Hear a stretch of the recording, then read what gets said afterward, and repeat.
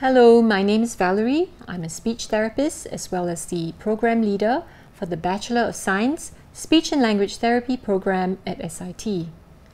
In this session, I'll be sharing with you a little bit more information about the profession, about the program at SIT, in the hope that it will inspire you to be choosing speech therapy as your career choice. I've titled my talk, Peas, Bees, Swallow Please. Now you might find that this is a really odd title for a talk, but I wonder if you can actually think about how this title relates to speech therapy and what we do. If you're thinking that there are words in this title that rhyme, then you are absolutely right. If you were to transcribe the words phonetically, you will see that there are different sounds or different initial sounds but the same endings. And that's why the words rhyme. So why is rhyming important to speech and language therapy? Well, rhyming is important for the development of early language and literacy in children. Speech therapists need to know about linguistics, phonetics, language development. This is to help individuals with speech and language disorders. Speech therapists work with a range of disorders across the lifespan, from neonates right up to the older person. The main part of our work involves communication.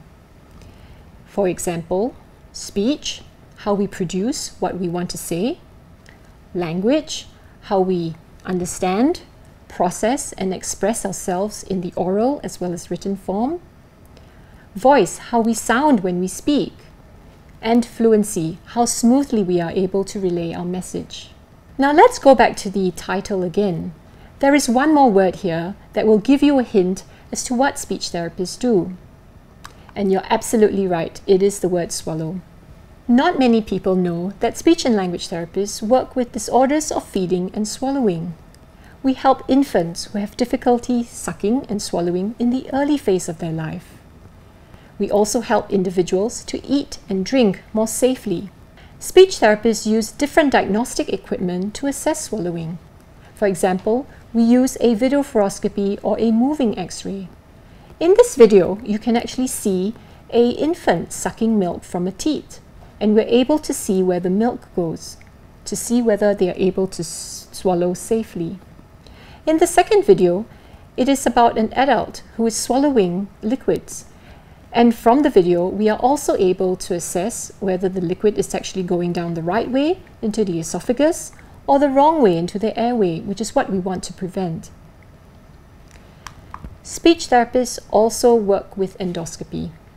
This is where speech therapists pass a scope into the nose, right to the level of the throat, so that we can actually view the internal structures, as well as have a 3D view as to how the swallow actually occurs. Now knowing what speech therapists do, let's take a look at how speech therapists can impact lives. I want you to imagine for a moment that you are unable to eat or drink or enjoy the food that you so love. Imagine if you are not able to say your name or order food, ask a question, or give your opinion. Just imagine what it would be like if you are not able to learn and remember new things. Just imagine what it would be like living with lost words. Communication and swallowing are things that we so easily take for granted. Now, as a speech therapist, I want you to now imagine how you can turn lost words into hopes and dreams. Speech therapists can impact lives.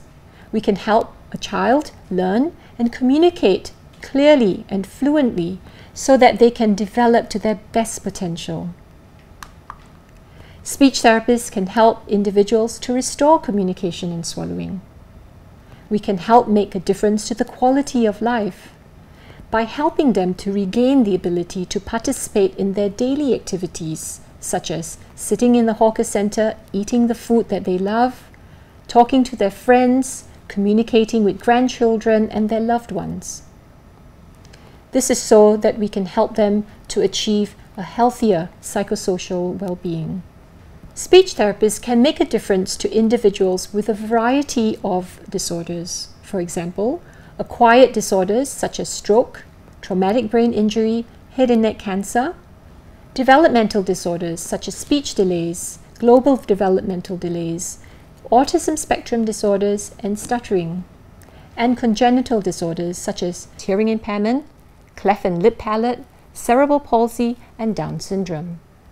You can impact lives in a variety of workplace settings, for example, acute as well as community hospitals, community care centers such as senior daycare centers, nursing homes, early intervention centers, special schools, as well as mainstream preschools.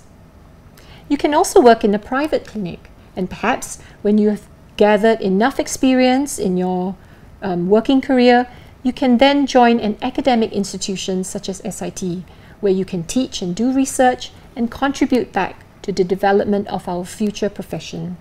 You might be wondering why you should choose the SLT program at SIT. Well, there are several reasons that you might want to do so. First, you might be looking for a first degree after completing your A-levels or IB qualifications or equivalent, or if you have a polytechnic diploma. If you are looking for an undergraduate degree, then this is the course for you. You will graduate with a Bachelor of Science in Speech and Language Therapy. It is a 4-year course. Graduates will be allowed to apply for the professional registration as well as practicing certificates with the Allied Health Professional Council in Singapore. 2. We have an interprofessional curriculum. Cited within the Health and Social Science cluster in SIT, from day one, speech and language therapy students will learn alongside students from other allied health programs, for example, dietetics and nutrition, occupational therapy, physiotherapy, etc. You will learn about the different allied health professionals. You will cultivate multidisciplinary teamwork and care, and you will build friendships and bonds that will last you a lifetime into your career. 3. We train you to be industry ready. The curriculum was actually developed and designed by senior clinicians from various workplace settings in Singapore. As students, you will learn about the ethical, cultural, professional issues in speech therapy practice in Singapore. You will learn about local languages, about our local developmental norms. You will learn how to interpret assessment data and therapy outcomes in the context of our multicultural, multilingual society.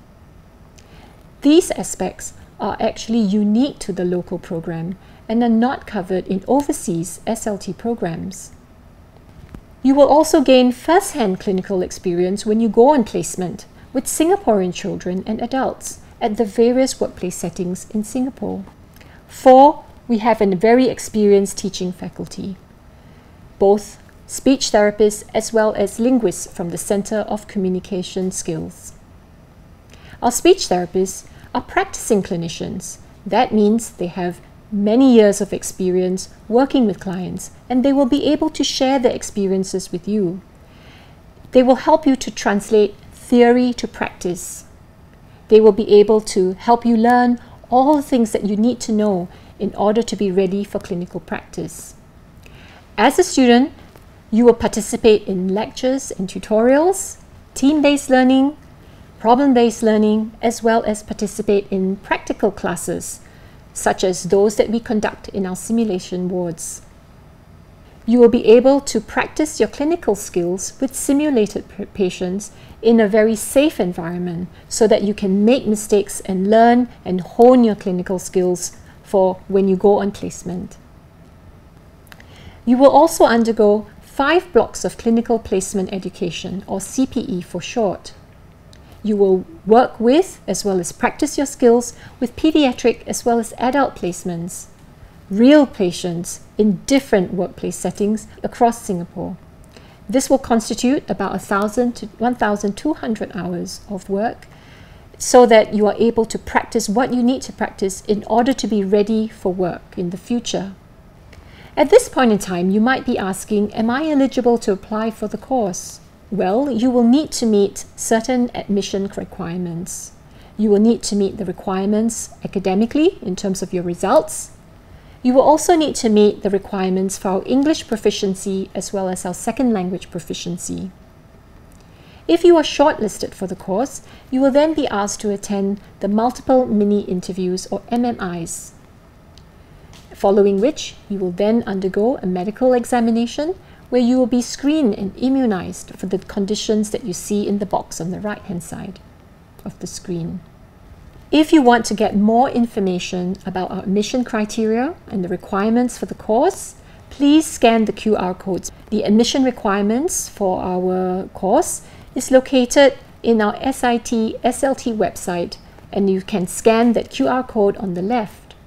For Polytechnic diploma holders, you might want to scan the QR code in the middle for a list of relevant diplomas. And if you are really interested to know about the modules that we teach, then please scan the QR code on the right. Now, we all know that to be a good speech and language therapist and allied health professional, academic grades are not the only thing. To be a good speech therapist, you will also need to have good personal traits and aptitudes. We are looking for candidates with a good ability and interest in language, both in the oral as well as the written form. We are looking for people who have an aptitude for both the humanities as well as ability in the sciences. We are looking for candidates with critical thinking, problem solving and reasoning skills. And most importantly, we are looking for SLTs with good values, what we call our SLT values: social competency, compassion, as well as integrity.